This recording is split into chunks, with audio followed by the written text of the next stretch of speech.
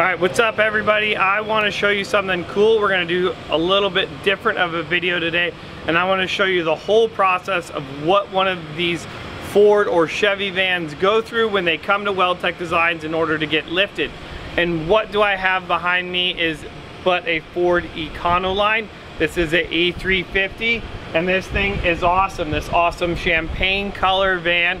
This is going to get our Ko2 cruiser kitted on it.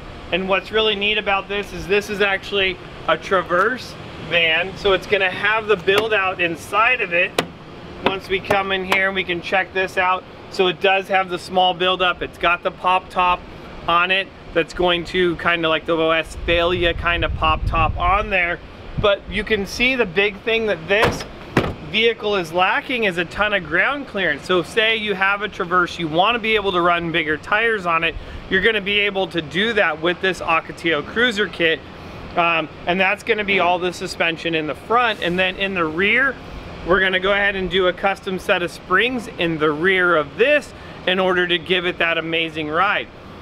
And yes, that's right, I did say a full custom set of springs. We're not going to do our add-a-leafs in the rear of this. That we're going to do a full custom set on a 4-inch kit. So that's something that you don't see us do very often, and that's why we wanted to make sure that we just kind of film this and show you guys, hey, these are some of your options that you can do if you have one of these awesome Traverses. You can see down here that, you know, we're only dealing with about 10 inches of ground clearance down here. So if you're wanting to get to that awesome camp spot, it makes it a little bit more difficult to do so.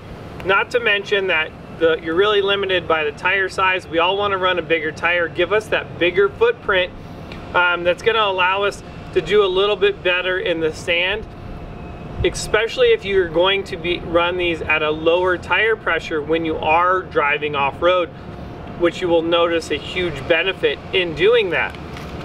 Another thing that I want to point out back here is once these things have these skirts on here, you'll notice that the tire really sits in really far.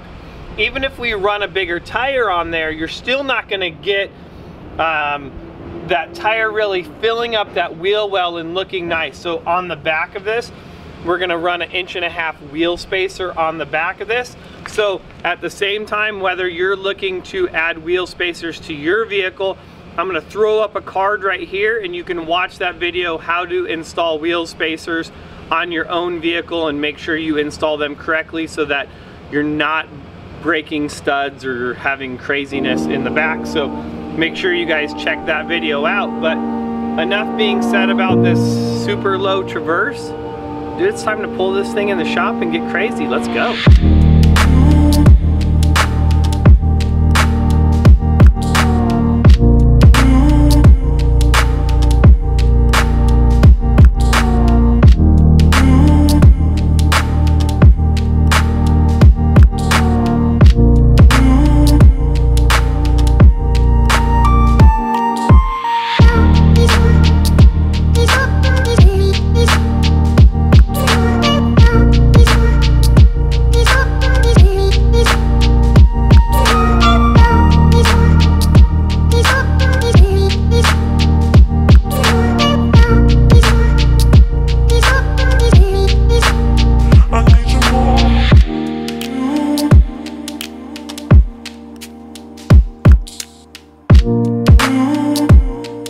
What's up guys? Alright, this is day 2 and now we have this Traverse done.